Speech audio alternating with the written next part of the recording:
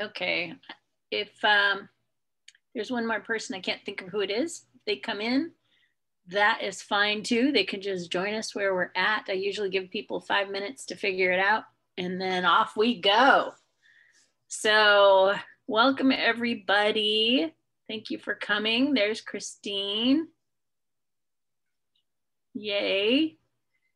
Koala's gonna go first. I haven't been introducing everybody in these things because it takes time, but maybe we could just all say our names and what part of Anchorage we're from. You want to start, Koala? You're at the top of my screen. Anchorage, Airport Heights. My name's Koala. Hi, Catherine. Yeah, Airport Heights, and I have my own garden, and I keep a garden over at the Unitarian Universalists. Cool.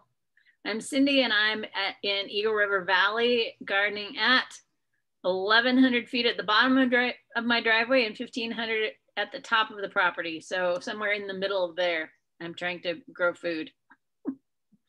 Fred, you're next. Alrighty then. Fred McCleary, I'm in Russian Jack. Christine.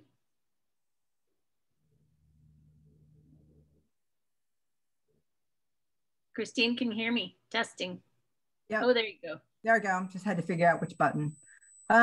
Hillside, but I'm not nearly as high as you are. We're at about 900 feet growing food as much as we can. Yeah. Catherine. I'm in Fairview. Nice. Liz. She might be jumping on a trampoline. She's from Rogers Park. Oh, there you are. I am running bars. I am in Rogers Park. Hi, from Rogers Park. So happy from Rogers Park. Hello. Vera.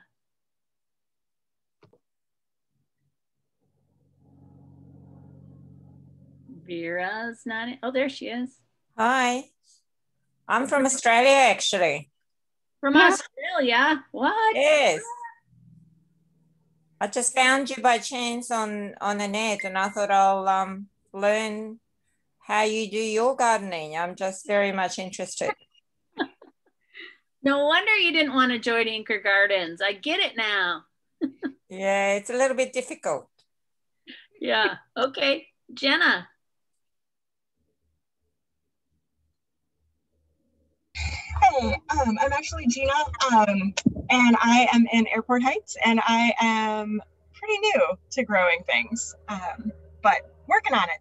And they're coming up. They haven't died yet. We're good. Great.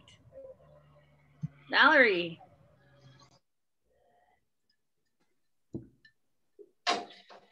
Hi, I'm Valerie. I'm in Chugiak on Solid Rock. Except for she has lots of goat poop to share. Ooh, I want goat poop.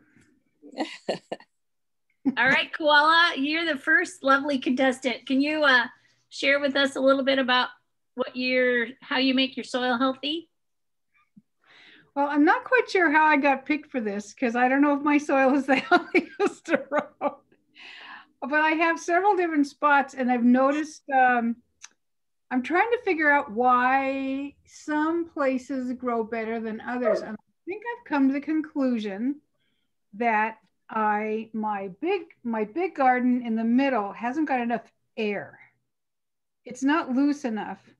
I know you're supposed to no-till, but if I don't fluff it, we've got two new gardens that we made out of old pallets that we cut in half and just put like a lot of sticks and random whatever organic matter in it, and leaves and more sticks and poop, and we have chickens with chicken poop, which is like hopefully old enough, and straw and spent grain. Oh, and that stuff from the mushroom guys.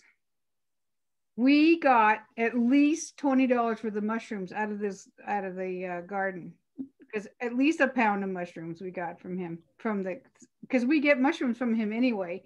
And then that mushroom substrate stuff, it just went crazy. And I think the reason is because there's the pallets, you know, and then there's just like air, lots of air, and it's all fluffy. And then we put, you know, soil on top of it.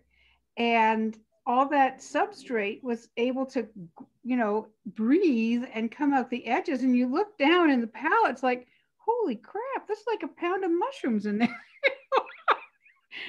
They did great. They tasted fabulous. And last year I had the same stuff and I got some in a little one pot, you know, big deal. But I think that it's the air. It's really very revealing to me how, and I push on that soil and it's got a lot of fluff, and we've got now artichokes and carrots and a bunch of greens and celery and stuff growing in these 2 beds, and they're just doing wonderfully. And I'm really believing that new collection of soil, that the layers of soil. And then another one we did last year, kind of at the last minute, the little lasagna bed is doing great too. So I don't know. What I like, I'm a big fan of compost, and I feed my compost all the time. I put a lot of, this time of year, fish parts, and I'm real lucky I don't live near bears. Sorry, people in Chugiak and Hillside and Eagle River. But I just throw the worms. I throw the, you know, fish heads and whatever out there, and I never have any trouble with bears. So, but it makes compost on fire. I mean, it's just like right now, it's just steaming.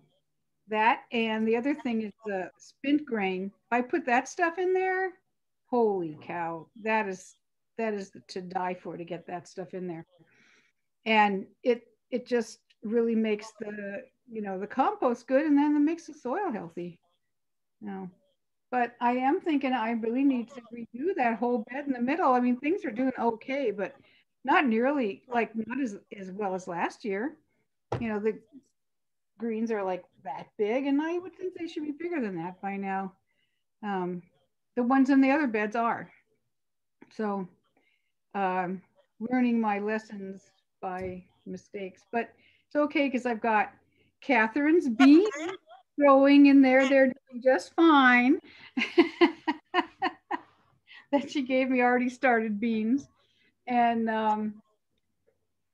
yeah, any questions? I don't know really what to say. I mean, I wonder if you need a broad fork. Have you tried broad forking your garden? You know, I've got a broad fork. I use it for my compost, to turn it. So maybe I should have done that, just to put a little more fluff. Yeah, get some air in there. That's a really good idea. And so my compost teacher told me I should have sticks in my compost for the same reason, but I hate turning them. But so this time I did compost without sticks, and I don't know. I'm not sure I like either one. I'd add coconut core to fluff it up. What did you say? I would add coconut core to fluff up. Coconut. Oh yeah. Just for that volume. I mean, lots of people would use peat previously, but I think we don't want to use peat because of the environmental issues. Yeah. But yeah, then you have to mix it in, but that's not horrible. Like for next year. Yeah. I put a lot of manure in there this year. I put more than I ever had, actually. Still finding little turds as I go through the plant stuff, like a whole little dried up horse turd, you know. But yeah, I try to bust them up. Cool. Yeah. Any other comments or questions for Koala? Okay. Now, Catherine, I want to have some gems, because you always have such a healthy garden. Yeah, let's hear from Christine. See what she has to say. I say compost, and more compost. Yeah. I mean, I can never have enough compost. I mean, our native soils, if you want to call it soil, by classic definition, is just basically sand, silt, no clay for me, 0. So of course, everything has to be grown above that. And I'm learning that I should be using a whole lot more lime. So the pH, just because we drain so well, we have soils that are called actually podzol. That's the base layer, at least in Anchorage Bowl.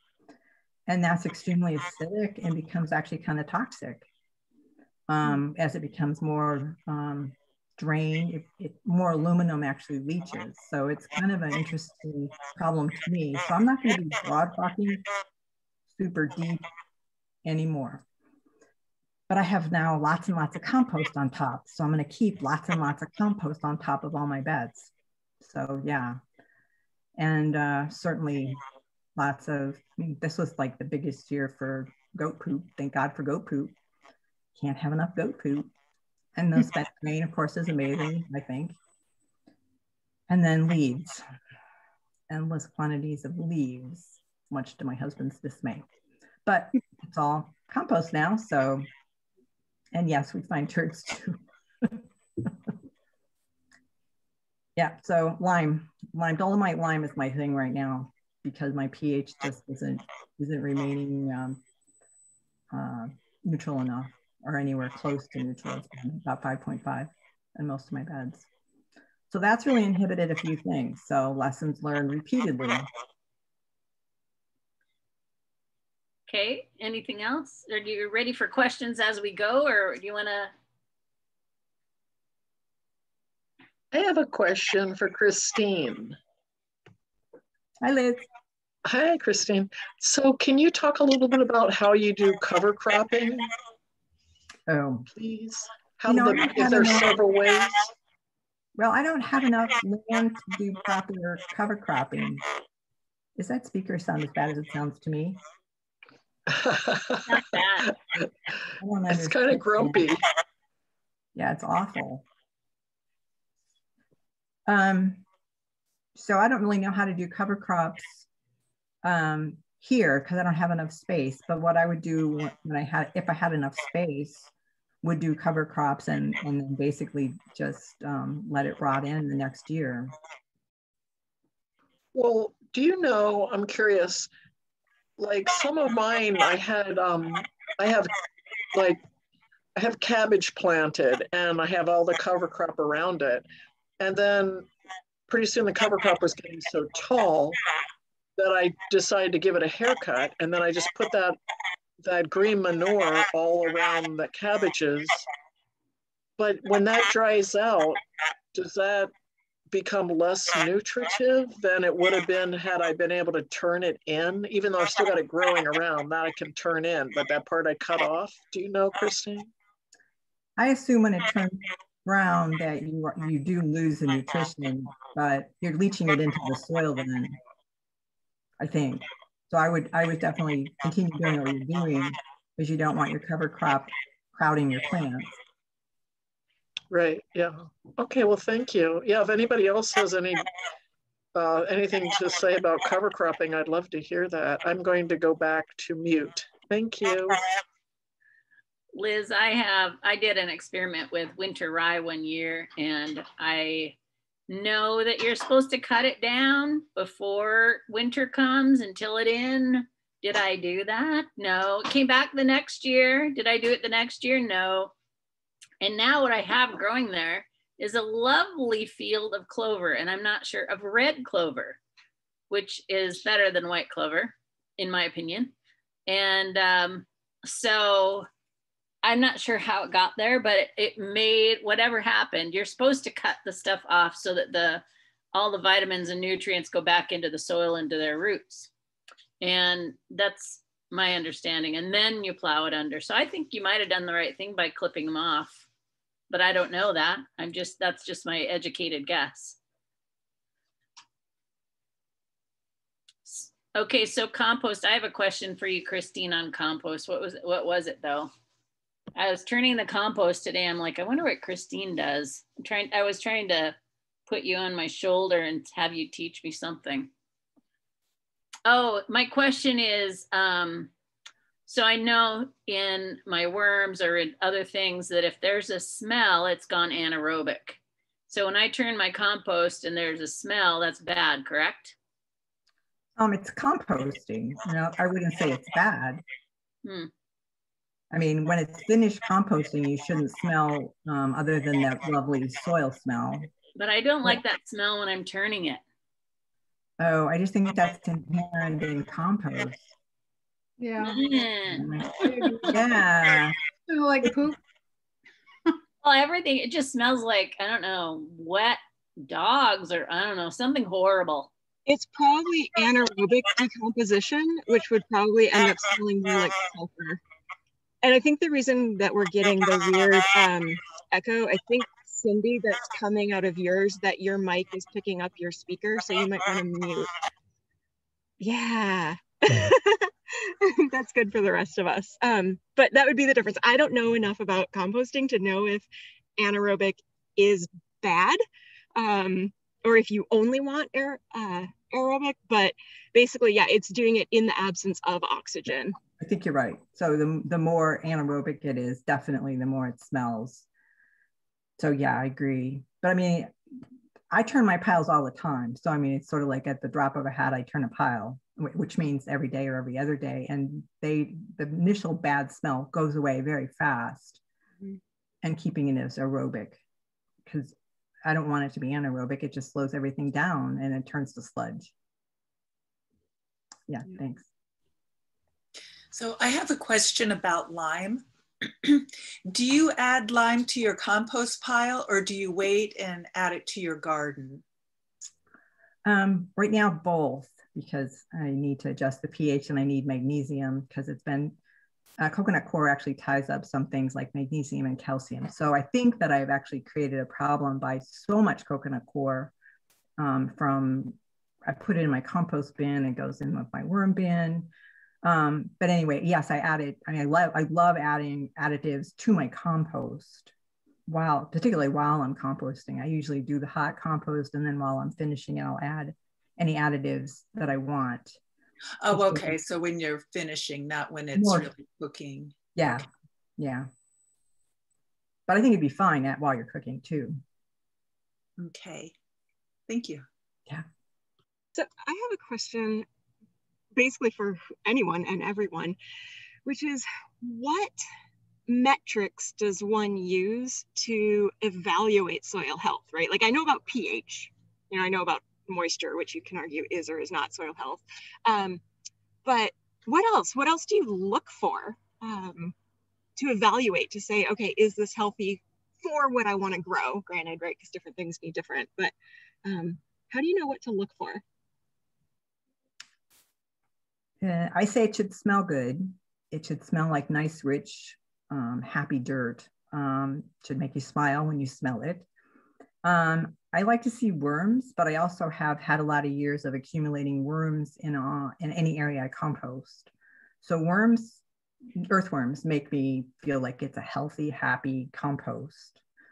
I like a nice texture too, that's a harder thing to achieve. And that has to do with your inputs. What else? And yeah, obviously pH. I can't think of anything else at the moment. Is pH probably the only thing that you would do a formal test for, and everything else is like, yeah, you kind of know it when you see it? Yeah, pretty much. I mean, because you're going to be making compost with lots of different things, hopefully. I mean, some people will compost with just 2 things. And that's not going to be a very healthy compost. It's not going to have diversity of nutrients. It's not going to have probably the right textures either necessarily. So having a diversity means you can probably get all the nutrients that are possible in there. So that part's something that you really want as much as physically possible. What do we have around us? What resources can we get? I don't remember where I was going. No, I'm not tired. What was the rest of the question? I'm sorry. Oh, What was sorry, the I question? was unmuted. What was it? Oh, if pH was the only Other thing that things. was really Oh, sort yeah. of quantitative Yeah. as opposed to qualitative. Yeah, and sometimes if you see mushrooms growing in it, that's a good sign. So many people see mushrooms popping up and they freak out because they think it's a pathogen or a problem. And it's a really good sign. It's healthy, it's diverse soil. And you should see mushrooms probably sometimes, particularly compost mushrooms, or what we call compost mushrooms. They're in the Copernus family, real common in there. So yeah, those would be pH mushrooms, critters. Thank you. Yeah. Oh, we lost Cindee. You're muted. Cindee, you're muted. Unmute. Sorry. I like to feel the soil. There's different parts of my garden are different things. And the peppers, for instance, in the greenhouse, they like lots of sand. So I like to feel the sand in that one. But I don't like to feel the sand in the tomato boxes because they don't need as much sand and drainage.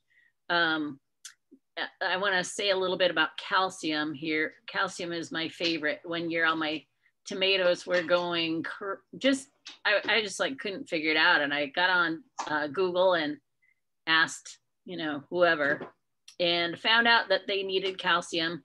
And then later I found out that that's how the minerals catch a ride to the roots. Somehow the microorganisms are asking for little sugars and they can't, the microorganisms can't deliver. It has to be the calcium that takes it on a taxi. If you want to know all that language, that comes from Elaine Ingham, who's my soil hero. But so I went to the store and got a whole thing of Tums and crushed it all up and saved my tomatoes that year by feeding them Tums. So, whatever works. I suppose milk would have worked. I don't know. But calcium carbonate. What was that? Calcium carbonate. Yeah. So anyway, yeah, calcium is really important in the garden. So now I collect all my eggshells, I dry them in the oven, I crush them, I powder them in the coffee grinder, and that goes in all my gardens as well, because calcium is so important.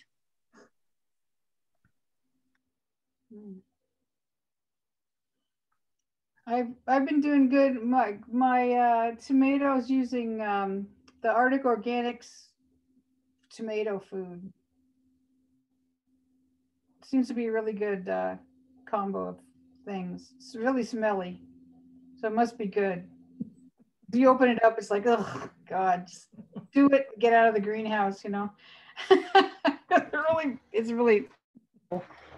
But I assume there's calcium in there, since it's a mix of all kinds of really hard, kind of undissolvable looking things. Yeah. They don't really say, they don't give you the magic formula, they just sell it to you. Fishbone meal base for them. Mm-hmm. It's probably good, yeah. I'm wondering if all of you have read the trilogy from Jeff, what's his name? Lowenfels? Yeah, Teeming with Microbes, all those. Have you guys read those? Not all. I've read some parts of them. Yeah, I reread the first one this last weekend, and it's really good, even to reread. So I didn't really want to reread it, so I got it on Audible, and so I could listen to it.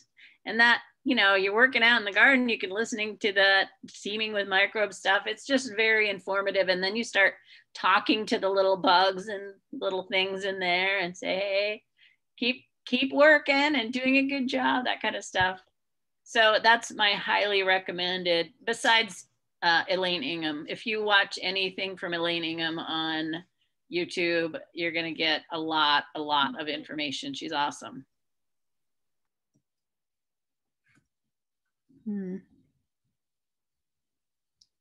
Interesting. So this year is our first year we have bees, and they do seem to be finding the flowers. It's going to be interesting. I'm just calling them pets. I've decided they're just pets because I'm not expecting to get anything out of the pollination the first year, but it's very fun. It feels really integrated in the garden to have them buzzing around out there. And they like compost too. They like compost? In the springtime, when there's no flowers, when you first get your bees, you might sometimes see them kind of foraging soil and compost. I think they're probably looking for mycelium that has a little bit of sugar, but I'm not sure. But I always see them visiting the compost. Wow. Yeah, it's weird. Okay, Christine, I'm going to ask you another compost question about ethics of composting, because I know all your medications come out of your urine, and if you're putting urine in compost and you're using it for your own stuff, that I can see that. But I know a lot of people that are using urine for all sorts of market gardening, and not necessarily in Fairbanks, I mean in Anchorage, but more in the permaculture world. And I just don't know what I think.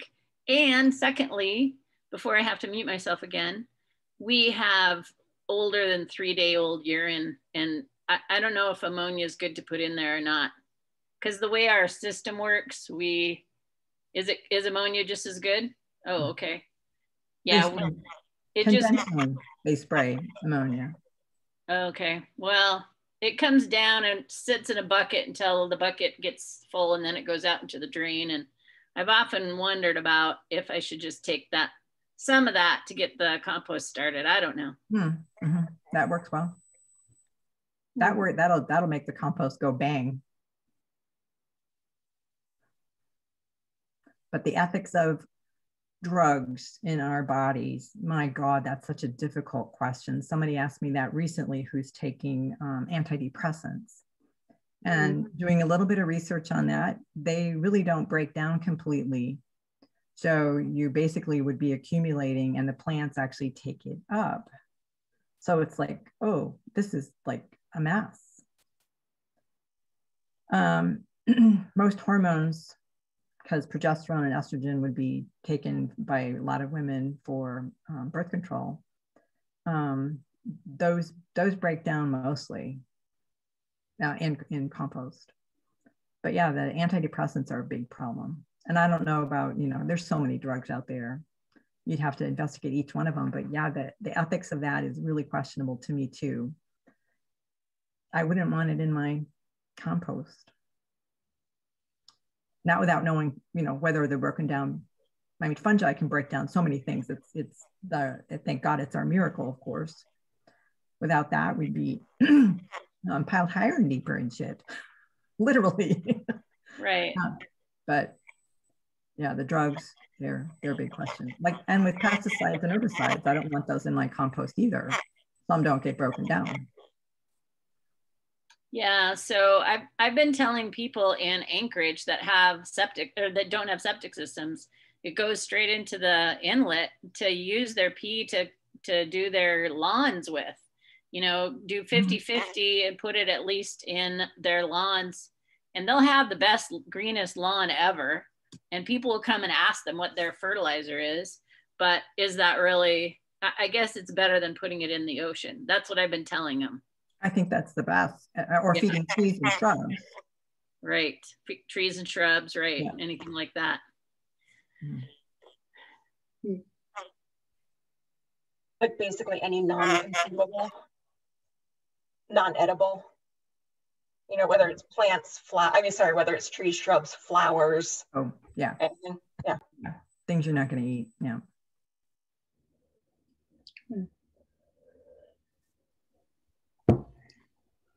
If I don't want to hog Christine, if any you guys have other questions, please do ask them, but I got lots. Yeah. Oh, Christine has lots of answers. It's great. I'm sure I don't have all the answers, guaranteed. It's still a learning process by huge. I think soil science is I guess I don't really care about the soil science exactly, but I need to care some. It's the biology. it's the life in the soil, which, you know, obviously so many things kill. Too much phosphate kills those interactions with our vascular mycorrhizia and plants, and we need that interaction for our vegetables to grow really well. So I mean, so many things that we do conventionally is just it's killed the soil. Glyphosate killed the soil. Plowing killed the soil. So it's like it's a big problem. How do we go forward? How do we manage to rehab those lands that have been damaged? And that really is. I'm just going to work on my little garden. I'll compost one compost pile at a time. Mm-hmm. Yeah. Just talk to people. Like my neighbor next door, she's a new homeowner. And she was like, oh, I don't know. We were talking about something. And I said, she said, I guess the only way to get a really good lawn is to spray it, right? And I'm like, no. I hope you're not spraying your yard. Because I'm here with my bees next door, and that would not be good. As a matter of fact, my bees are registered with the state of Alaska. So if she hired anybody, they're supposed to know that there's bees. Very interesting. Yeah. But she's great. I mean, she's not going to spray it, you know, but she's got hawkweed all over her front yard. And I'm like, you know, and she says, this doesn't seem right. I mean, it's like, it's about 1/3 of her front yard is hawkweed. And the people who lived there last time, I used to pull it out and say, you know, this is hawkweed, and you know, it's an invasive species. And I thought I'd gotten rid of it, but I guess with them gone, and they spent, you know, and then she's new, it's like really taken over. But she says she'll just mow it, I guess. I don't know. It's beyond digging it out. It's really bad. So, but you know, it's like she didn't know about sprays and stuff like that. And just got to talk to people about it, especially get a new neighbor, you know, like say, hey, what are you gonna do with that dandelion farm you got over there? You know, that's back there in our backyard, dandelion farm. And she mows her yard, but she doesn't know anything about really taking care of it. So, but she asks us, which is nice. Yeah, I've begged my neighbors to grow more dandelions for my bees. Yeah. Yeah, I was glad because I don't really want a dandelion farm in my little bit of lawn that I have here that's really just sort of a work area. But I like to stay green, you know. So if they want to have a dandelion farm, that's fine because my bees can go over there and eat their dandelions if they want to. I mean, it's, you know, the other day we were at Ski Lake and they have this trail, and they have a foot cleaner thing, you know, one of those brushes, and they say, please, you know, do this before you get on the trail, and we'll try to keep the invasive species. And I was so excited, like, look at this, is great. We're walking on a trail, there's no dandelions, and about half a mile, and I'm like, dandelion. I'm like, ah, you know? They're here to stay. Actually, mine become kind of sparse because we harvest them. I feed the greens to the ducks, and we eat the roots.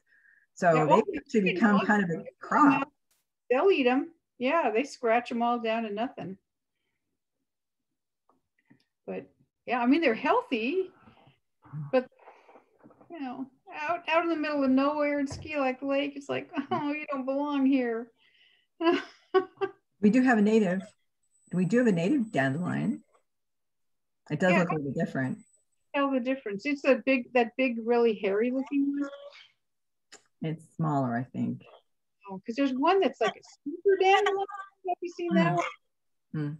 It's like way bigger, and it's got like craggier looking leaves. It kind of lays flat. I think that's a native. That's different. I don't think it's. Yeah, it does not look like a regular dandelion, but it does spurt up a dandelion-y looking flower. So dandelions in the compost, because they're very nutritious. Oh, yeah. So Christine, what's a local source of lime? I'm afraid I'm buying dolomite lime. I want the dolomite because that means that's magnesium. So I just buy it at Mill and Feed. So yes, it's a mind thing. And I do sort of ask myself regularly, what are you going to do when you can't get this? Because at some point we're not going to be able to continue mining. So wood ash would be the next best thing, but that's going to change the pH. That's going to mostly provide potassium. Right. So I've been thinking about plants that have, like, I have a massive amount of comfrey, but doesn't comfrey have magnesium? I'm pretty sure, but I'm not positive, but I think it does. It's pretty well down. I've got the kind that doesn't spread because I didn't want invasives, but now I have a lot of bushes, but I cut them and put them in the compost and then they're pretty much done for a while. So my wood ash story, I was like, oh, I need to change the pH. And I put a lot of wood ash out on my kitchen garden and it's still not back to normal. That was maybe 5 or 6 years ago. It's okay, but you know, don't do what I do. I just do things and then you know, figure out what's stupid about that. You mean like start small? Yeah, start small. Yeah, I don't follow that. I like to just throw my, you know, whatever and just start it. Yeah. So yeah, so that was the other one, ash. But there was one other thing I was gonna. I'll mute myself while you guys think of more things that you want to ask. Does anyone ever take comfrey leaves and soak them in water to make a tea? Yeah, that's when I was in Susan and I working on a farm in New Zealand, and they had comfrey everywhere, and that was our job, to pull up comfrey and stick them in these big barrels. And but they had so much of it. I mean, it was like in the woods, it was everywhere. And so I get comfrey. It's like, you know, a nice plant. Like, it's pretty. I don't necessarily want to like yak it all down and stick it in water. But we have a lot of it growing at the UUs. It actually looks like a cover crop. If anybody wants to dig some up and take it up, I think I'm going to start putting it somewhere, because it's all among all the vegetables we planted. There's little comfrey plants about that big, and you know, give them a month, they're going to be that big. They'll be bigger than the plants that they're growing around, but nobody wants to pull them out because they're cool looking. I just chop them. I don't pull them out too much. Yeah, well, these are so hundreds of plants. Oh, tiny ones, you know, there's really hundreds of them. An invasive weed. Yeah, because last year we didn't pull them out. You know? Yeah, they do that really well, which they're real good. Is good and bad. So Koala, do you let the leaves ferment for a while in water before you use it, or what? Well, I've never actually done it. I've never had access to that much comfrey. I did a little, like, you know, jar of it one time, but they actually let it sit there until it's just broken down and nasty looking, and then use it as water. Okay. It has lots and lots of nutritional benefits, magnesium, right? So I do that with all my weeds. About once a summer, I just go gather all the weeds and dump them in a 55-gallon trash can and fill it with water. When it starts bubbling, then I start thinking, okay, it's time to start spreading this out. And I dilute it though, 50-50. I'm afraid to do it full strength. I just don't know, you know, if it's gonna be too much or too rotten or too whatever. So yeah, I dilute it and spread it around. I use that slurry to charge my biochar, because I do, and we haven't talked about biochar, but that's another soil amendment that seems, I mean, I still am in a pretty juvenile stage of using it, but I do so far like the improvement on my soils. It seems like that holds water better. Things are pretty darn happy. But anyway, charging the biochar is critical. If you put it out in the soil, it just soak everything up, so nothing will grow. So ask me how I killed my cherry trees. Really? No. I did. Oh no. Yeah. Fred, you want to say anything about biochar? Yeah, if you make it right, boy, it's some fantastic stuff for your dirt. How do you charge it? Quick definition of it. What's that? Could someone define it? What is biochar? So biochar is burning wood in the absence of oxygen, basically. So you have a very high temperature.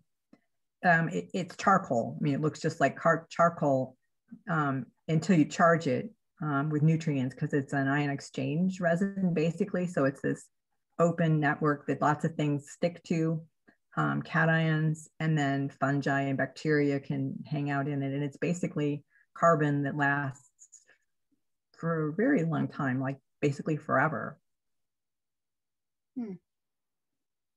And Fred's been making a bunch, and Fred disappeared. So if you don't charge it, it sucks all the nutrients out of the soil, and basically, so that's what I learned the hard way.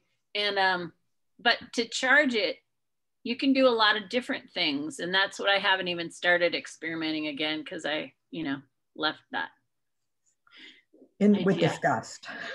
Yeah, right. So Fred, do you charge it differently than Christine? I don't know. I make kind of a soup of blood meal, bone meal,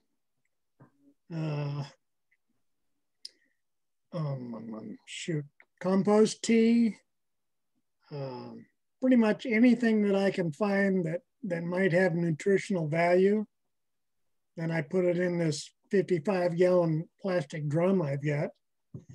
I put a sump pump in the bottom to circulate it. Wow.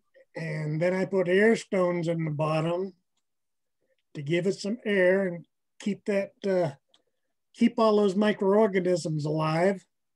And then I've got like lawnmower leaf bags that go on your lawnmower that are porous.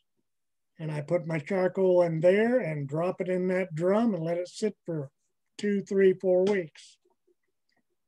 Boom, biochar. But what do you use the liquid for, or do you take the biochar out and smash it and put that around? Yeah, I take the biochar out and spread that around. It's smashed first before it goes in the soaking in the amendments. Yeah, mine is already mostly crushed when I put it in the liquid. And then I take the liquid afterwards and I pour it on my tree roots.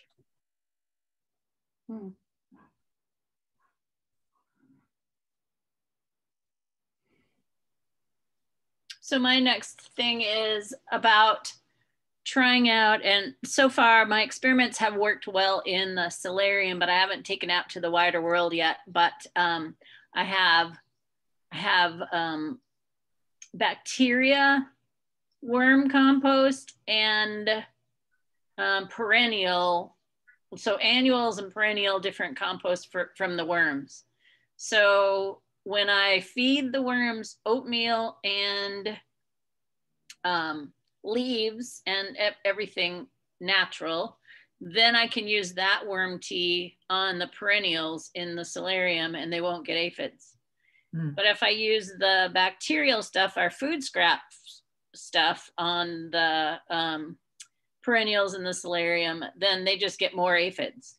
Oh, that's weird. So I started doing more research, and there's different composts, bacterial and fungal, and the bacterial fungal is more for annual plants and the fungal is more for the other way around. But the interesting part to me is the hugel culture. When you build your hugels with rotten wood and you don't charge it, if we're using a biochar word, it just sucks all the nitrogen out of the thing to try to break it down, because you need to have greens and browns and whatever. So it's been interesting. I think what I'm going to do is take that bacterial stuff and put it on the hugel bed and see what happens. but it's so hard to write research about that or, you know, document because you don't know for sure that's the thing. So I don't know. What do you think, Christine or Koala or any Fred? I don't know. Tell me what to do. I haven't tried a hugel pile yet. It's, what do you call it? A hugel bed? A hugel? It's a. The German word is Hugelkultur. Yeah, Hugelkultur. Mm-hmm. Yeah, I think that's kind of like what we were thinking was happening in our place out in our pallet beds, because we put a lot of big pieces of tree limbs and stuff like that in the bottom. Who knows what's going on in there? But everything's growing. I haven't added anything fancy, just water, compost, fertilizer. And yeah, I have a friend with a hugel culture area, and they look like plants need nitrogen. So I'm telling him to add fertilizer. Well, I also suggested compost tea, but I'm pretty boring in my compost teas and just make the annual one.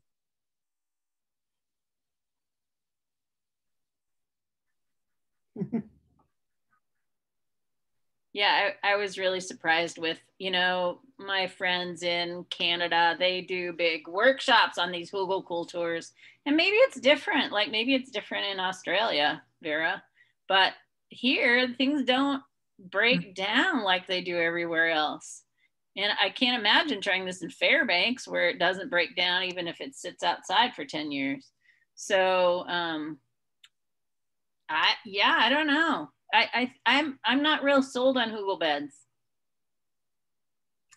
I think they hold the cold. I mean, that dense wood full of moisture, so it stays colder longer. I mean, I did that with my beds. I made them with wood basically, and it just kept everything really cold. Now it's all terraced, it's all now rock, but it does much better. So it's not hugel culture, but it is a cold climate, which is good. I don't want to be 121. Yeah. God forbid. God. All these people that moved to Portland are all, I have so many friends that moved to Portland or Seattle, and they're just cooking.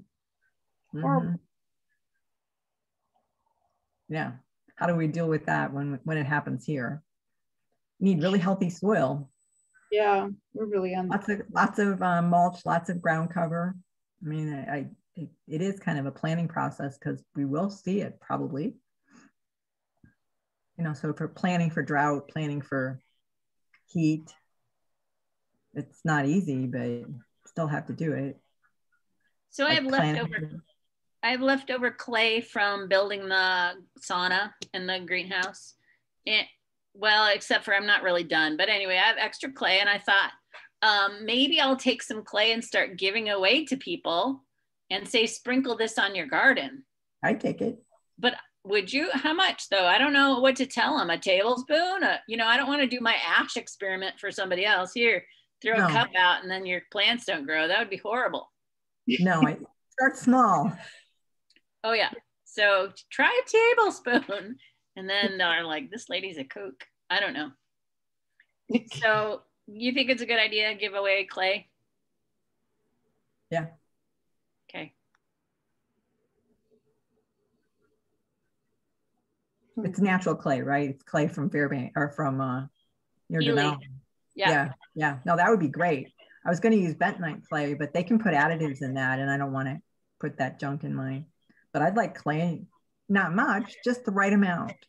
I know, whatever the right amount whatever is. That is. Right. I'll package it. Cindee's clay. Christine says it's the right amount. It's all my fault then. That's great. Yeah.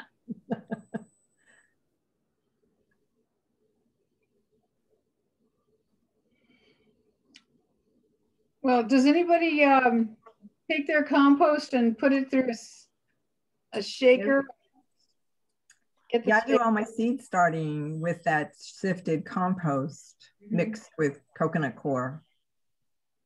And it works It works pretty well. It's pretty nice to have, except that you need lots and lots and lots of compost. Oh, and I do it for my carrot bed. My carrots get babied really well. Mm.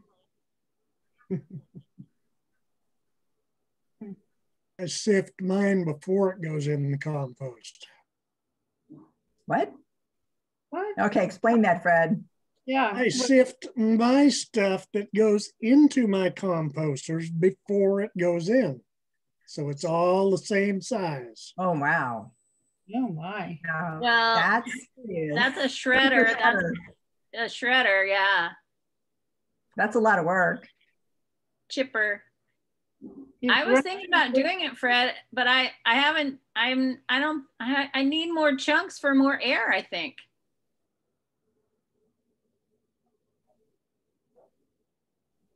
Well, maybe you just need some sand. Hmm. How about some perlite or vermiculite? I'm trying to be Alaskan. I don't want any volcanic. No, I'm kidding. I try not to buy stuff though. I try not to. I'm not saying that I don't. I just try not to. How about clay? Clay in the compost? Yeah, man. Have you felt a handful of clay? That's so heavy. Oh, yeah.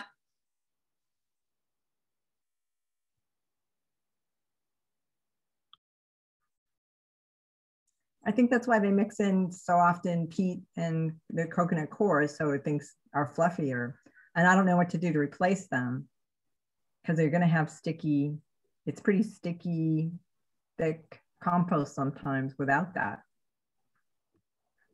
So yeah, that's an interesting problem. We do have natural peat here some places, but yeah, no, a lot of it in the peninsula. Yeah, and some of it's falling into the ocean, so I'd harvest that.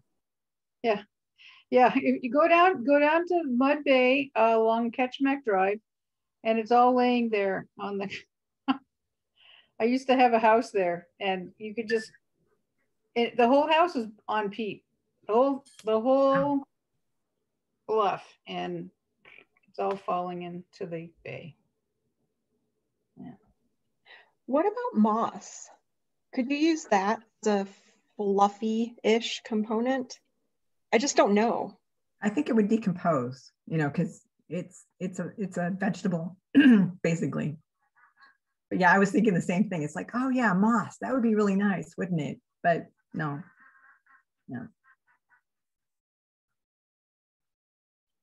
Nice try, Jana.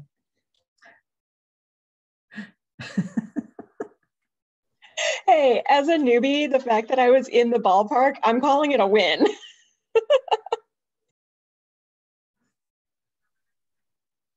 Well, this has been great for me. I got a lot of thoughts. I like to talk about this kind of stuff with other people, and you guys are great. You've given me confidence to go on and try other new things. Yeah. But interestingly enough, Jody has a thing tomorrow on soil testing at the Matsu Experimental Farm. So if you want to do, I don't know who's teaching that. I've been still trying to get a hold of Steve Brown, who said last week's thing, he said no-till works everywhere except for Alaska, and I have the research to prove it, but he's not answering his phone. He said, call me, I want to talk to you about it, but I can't get him to call me back. So I guess he doesn't want to talk about it. I think probably he doesn't want to talk about it. But anyway, it is almost 7:30. Do we have any last things to say? I do. I have to make a shameless plug for Alaska Salmon Fertilizer Live Probiotic Infusion. It's the only fish fertilizer that is made from Alaskan salmon, particularly Cook Inlet salmon.